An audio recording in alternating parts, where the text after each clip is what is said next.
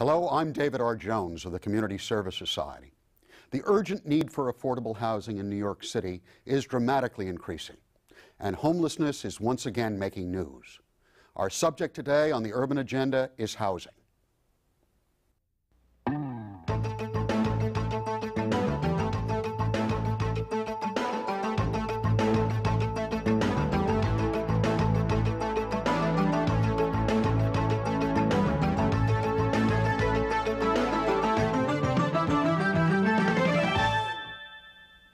First, let's go over some of the sobering statistics about housing in New York City today.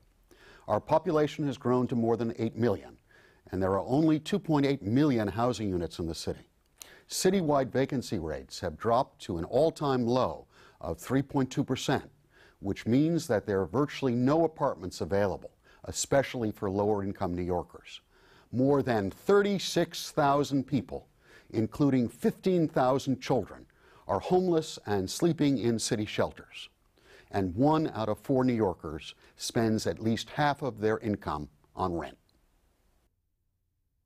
Joining me now is Ronald Shiffman, a professor at Pratt Institute and director of Pratt Center for Community and Environmental Development, and Joe Weisbord, staff director of Housing First, a coalition of more than 200 organizations dedicated to solving the affordable housing crisis.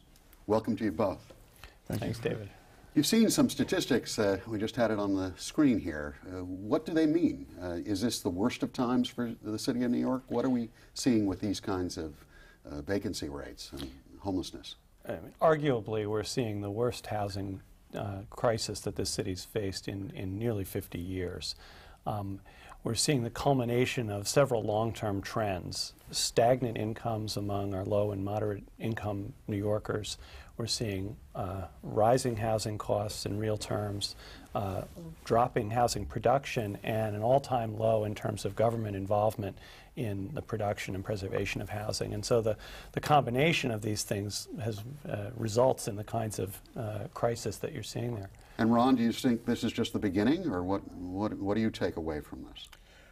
I think it's going to get worse over the next 4 to 5 years. The complete withdrawal of the city, the state, and the federal government, primarily the federal government, from production of housing is really, I think, a major contributor to this problem we're having. It's interesting. The Community Service Society just did a poll that's about to be released of 800 low and moderate income New Yorkers. Actually, I hate to say it, one of the larger polls ever conducted of the low-income population. And the bullet on the chart for people is housing problems, and they want focus on housing.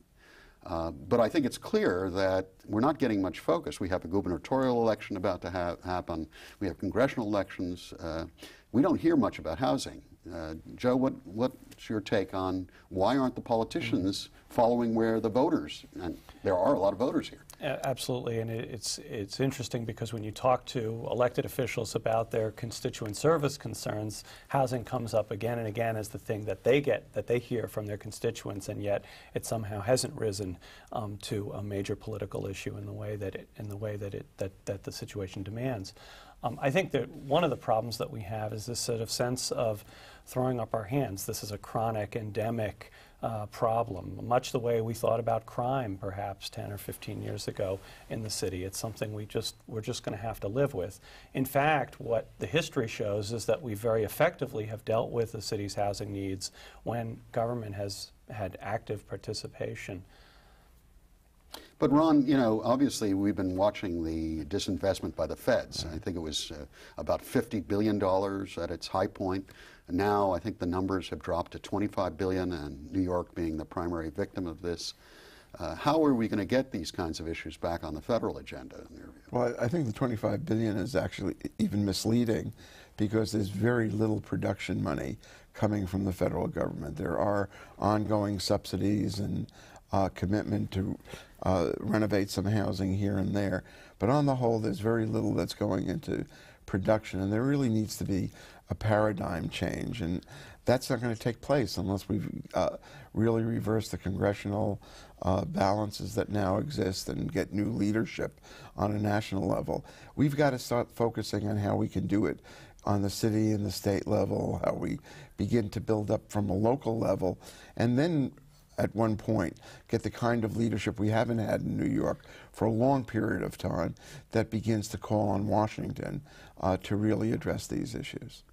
Joe, what's your take on this? I absolutely agree. I think it's really notable that last week we had Mayor Menino in Boston, we had Mayor Hahn in LA, we had mayors of other major cities were focused on calling for a new production program in Washington. We're testifying in front of Congress. And New York, which arguably has more to benefit from such an initiative than any other city in the country, was really absent. Well, let's talk. Let's just talk about the city. I sit on the Independent Budget Office advisory. We're hearing numbers of perhaps as much as a budget hole in the coming fiscal year of $5 billion, $6 billion. Where's the money going to come for an affordable housing effort? And where should we be talking about? I mean, are there any sources of money that we know about?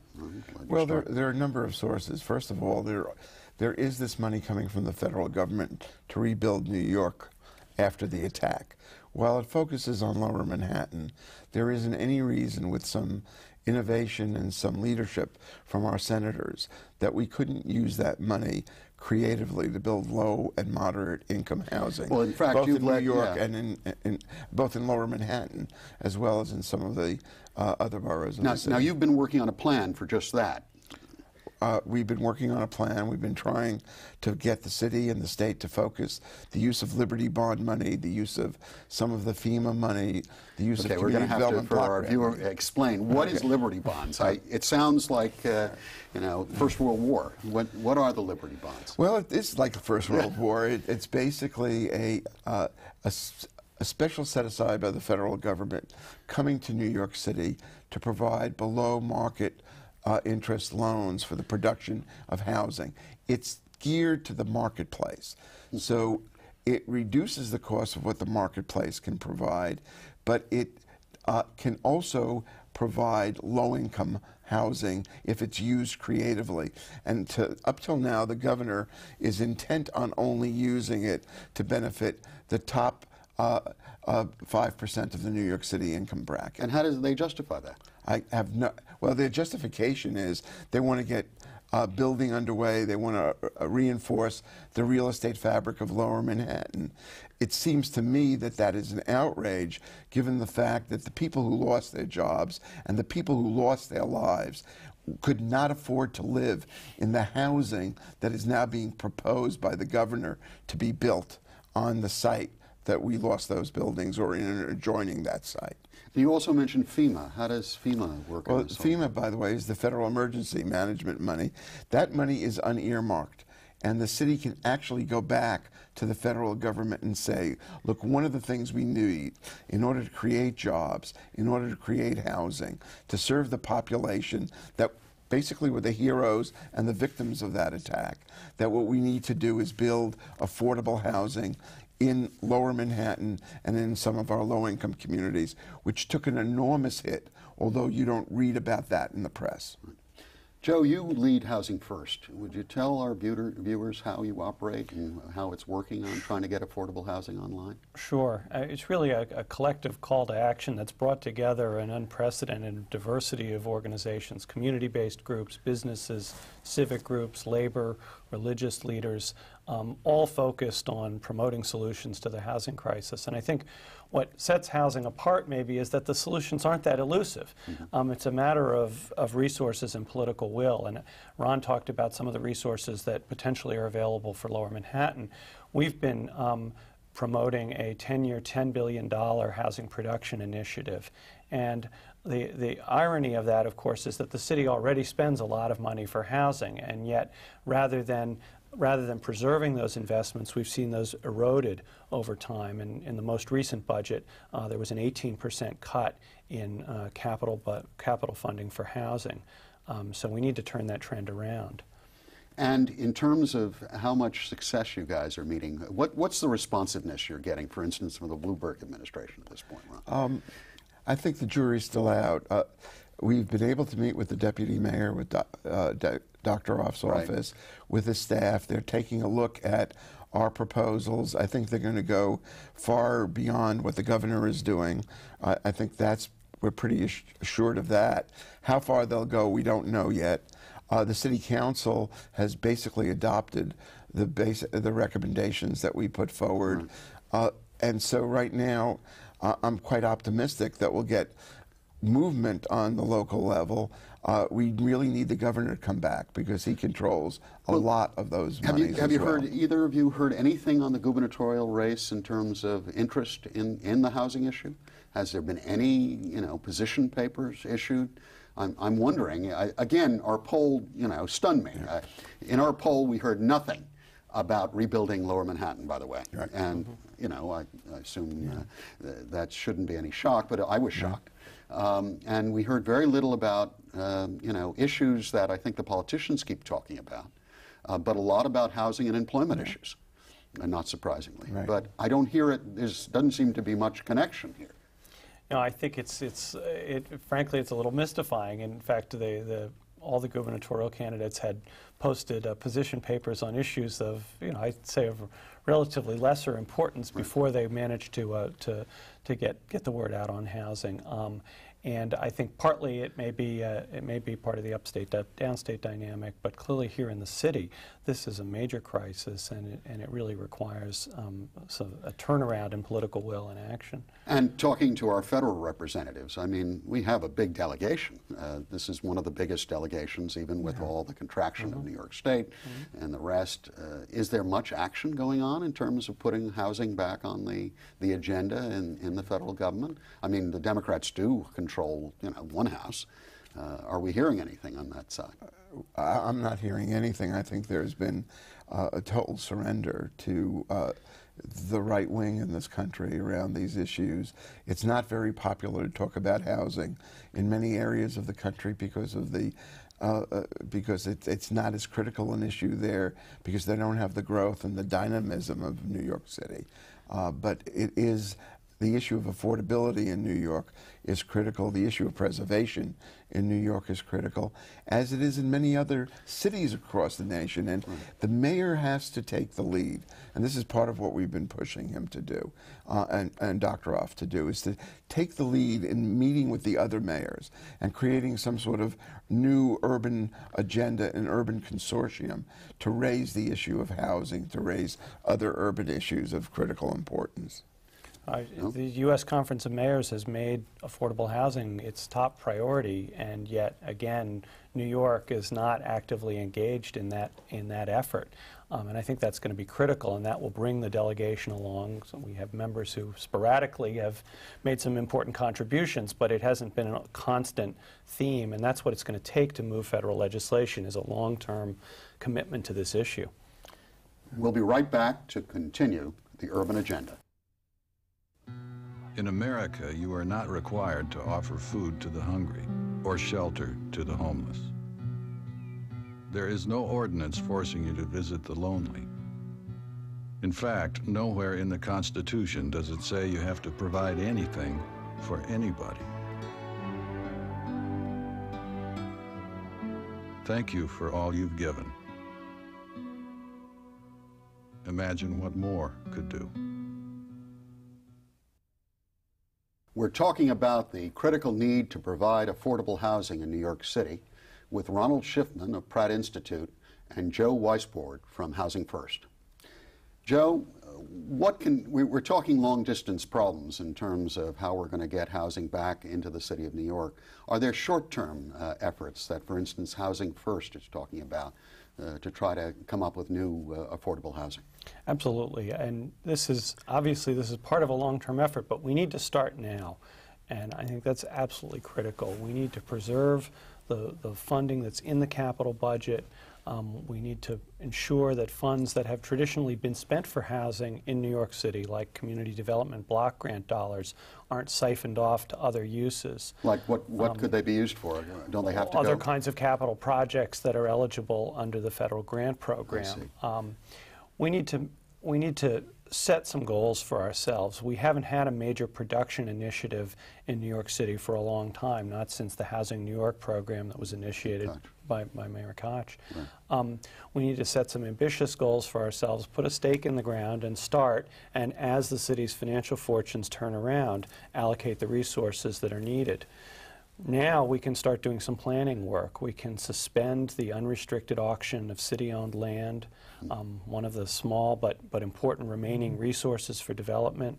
We can really plan that on a community-based level and identify the best uses and identify the opportunities, marry it to privately owned resources so that we have the places to build this housing. That's going to be a critical first step. Ron, one of the difficulties we're having, I think, as advocates generally for the poor and the working poor and even people of moderate incomes, after the attack on the World Trade Center, all the resources that are being talked about have been at least talked about going to Lower Manhattan.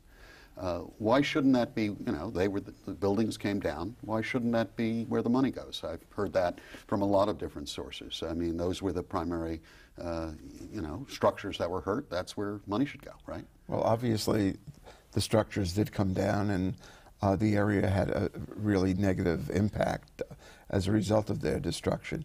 However, what we don't really hear about is that over 60% of those who lost their jobs, and it's roughly 100,000 jobs that were lost, 60% of them, or 60,000 jobs, were people who earned under $23,000 a year. That's low income. They weren't living in Battery Park City. And 80% of them lived in the neighborhoods outside of Manhattan. And if you begin to take a look at that, you don't have to be a rocket scientist or an urban planner to realize those are our low-income communities of color and new immigrant communities in New York. And if you go to the housing courts and if you go to the food kitchens in those areas, you will see dramatic increases in the numbers of people being evicted, people who are facing foreclosure, as well as people who can no longer afford to feed their kids. We've got to use a lot of that money to address those issues, not only in Lower Manhattan, but in the communities that were homes to many of these people. And that's what was attacked was New York City. The people who suffered, a colleague of mine refers to this as being, Lower Manhattan was the epicenter of the earthquake, but the destruction took over in many other parts of the city, and we have to use that analogy and understand Just to confirm what you're saying, in the survey that I mentioned earlier, of the 800 people in the low-income category, more than 50% had 5 problems that had hit them over this past year, and it was almost invariably housing related. They fell behind in their rent, they were threatened or were evicted, they suffered utility bill cutoffs.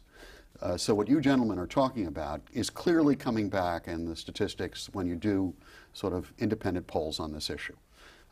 Again, I get more and more frustrated because no one seems to be listening. But one of the reasons I think no one's listening, obviously, is the third rail now of American politics, which is the question of revenue. Where is this kind of money, which runs into the billions almost instantly, going to come? And let's talk a little bit about taxation. Is it possible? Have there been other places where they've considered property tax, or targeted taxes? It's interesting because there's a number of places in the country that have set up dedicated revenue streams targeted to affordable housing, and places that have done it because all the residents have acknowledged that meeting the housing needs of those who have been squeezed out of the market is important to the welfare of the entire city and to the economy of the entire city. So Los Angeles recently adopted a $100 million a year local housing trust fund. The city of Seattle, just a week or two ago, the voters passed a real estate tax levy that was dedicated to affordable housing development, and it in fact passed with broad bipartisan support. So I think we need to get ourselves out of this sense that this is a chronic problem, or out of the mindset that these are sort of political realities that are fixed, and start being more imaginative about what the possibilities are. Ron, are you hearing more willingness to discuss the issue of dedicated revenue, or are there other dedicated revenue that we're not even exploring here? First of all, there are a lot of other dedicated revenues, and Joe's absolutely right. The issue here, however, is the mindset. And for instance, I've been involved in many of the debates around Lower Manhattan. And when you talk about putting in $4.5 billion to build a new transit center down there, which we need, and I'm not opposed to it, people say, oh yes, let's put the money in it. When you talk about putting in the civic amenities, the parks, opening up the waterfront in Lower Manhattan, people say, oh, we have the money, let's do that, let's put it in there. When you talk about affordable housing, they raise the question, where are we going to get the money? And you have to understand that shift. In one case, it's the deserving people of the city of New York, the commuters coming into the city, the people who live in Lower Manhattan. These are basically income transfers to the wealthy. And what we need to understand is that if we want to really have an equitable society, and that's the way we should be thinking about memorializing the event, making it more democratic, making it more equitable, then we have to start saying, let some of those income transfers benefit the vast majority of New Yorkers who desperately need housing. And that's a mindset change. And clearly in our work at the Community Service Society on the issues of poverty, we have this fight all the time. But those numbers we saw early on in this program of now nearly 36,000 people in homeless shelters, that's not only a question of equity. This is starting to have another drain on city resources that is going to hit whether it's, we're not even being ethical now. If this continues at this rate of growth, the city, because of court rulings and the rest, is going to have to pay more and more money to preserve people in substandard conditions. Do people get it? I'm not sure, but I think what's clear is that the cost of sheltering people, which I think is going to be upwards of $500 million this coming year, is just the most visible and easily quantifiable cost. We have negative economic impacts of the housing crisis that go far beyond just the cost of the shelter system. There's a growing volume of research and data showing that overcrowding, poor physical conditions, excessive rent burdens have and frequent moves have negative impacts on educational attainment for children. They have negative impacts on health outcomes for children and adults. They have negative impacts on workforce success for adults. It's a major cause of foster care placements, purely housing. And not to mention, and we don't have a fix on the full economic cost of this, but it's obviously tremendous. Another issue. Where is the business community here? I mean, look, we went through, obviously, under the leadership of David Rockefeller Jr., a great, when the city was in financial trouble, there was an enormous investment by the business community in demanding things that were generally not necessarily immediately seen as business as issue. Are we seeing any concern by the business? These are their workers, the messengers, the typists, the rest. What's going on here? I think the mayor understands this, and that's what's giving us some hope. Joe did a wonderful thing a couple of months ago. He taped a speech by the mayor, which we now use as the preamble to our plan, where he basically said it was one of the needs for the city's economy is really to rebuild housing for all income groups in the city, that we really need to address the affordable housing issue in New York. But on the whole, the business community has been very narrow-minded. They're very much controlled by the real estate interests, and the real estate interests in Lower Manhattan have a very, very narrow perspective of the city's needs. New York City needs to do a number of things. One is to become somewhat independent of the real estate control over its policy and its politicians. Secondly, it needs to really think about how it diversifies its economy so it benefits more people. We've got to start thinking about this in broader terms than just housing if we really want to address the housing issues. The diversification issue has been graphically shown now, because we're so dependent upon the financial sector and didn't have even, sort of high-tech, biotech, whatever it was to offset the losses. I mean, that's why we're in such a Or hole old now. tech of just plain old tech, manufacturing. it's true. I think it's interesting that, and I think there is a growing awareness in the business community, and we've had some major corporate interests who've supported our campaign and have been active in it. So there's a growing awareness. But the industries like education and healthcare, which are major employers and which have an institutional investment in the city, New York University isn't going to move to New Jersey. Or Okay. sorry. Or the major, Mount Sinai Medical Center isn't going to move to New Jersey. These are the largest employers in the city, and they are being killed by the housing crisis because they're trying to recruit highly talented faculty and administrators who have opportunities all over the world, and housing costs become a major factor in their recruitment. They're not making Wall Street salaries. Well, I hope you gentlemen are right about the business community, and I want to thank both Ronald Shiffman, Director of Pratt Institute's Center for Community and Environmental Development, and Joe Weisbord, Staff Director of Housing First. New York City is in danger of becoming a city divided, with the wealthy living in luxury apartments and working poor in slums. This trend is economically short-sighted and socially dangerous. We urge governmental and private sector action to fund and stimulate efforts to provide safe and affordable housing for all. I'm David R. Jones of the Community Service Society. Thank you for watching The Urban Agenda.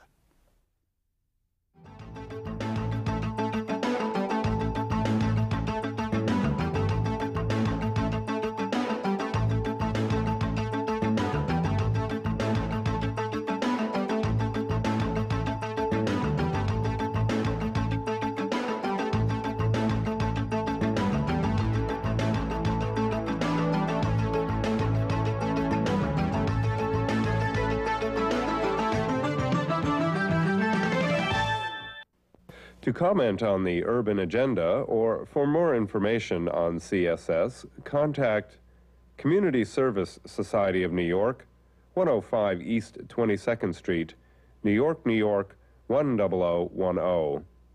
Area code 212-254-8900.